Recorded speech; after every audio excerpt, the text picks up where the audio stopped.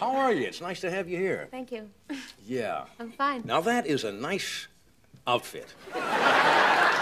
Thank you. You design a lot. Do you get into the design of your wardrobe?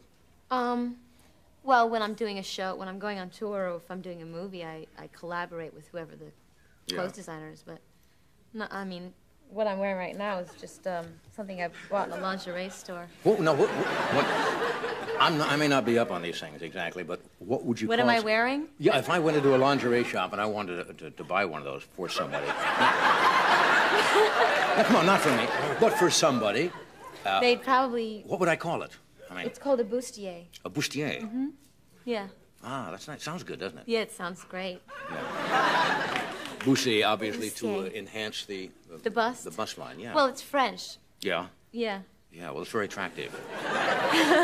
Thank you. I want to thank you for coming here tonight. I don't see you very often on television, except unless it's one of your specials. I saw you on Saturday Night Live once a couple of years ago, and you were excellent in that. Thanks. It was fun. This is the first talk show I've ever done. Really? Yeah.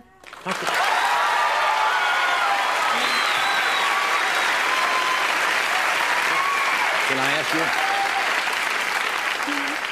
How come? I don't know. You feel uncomfortable when you do them? No, I don't feel uncomfortable. I don't know. I never thought about doing one. But I figured if I was going to present myself as a virgin to anyone, it should be you.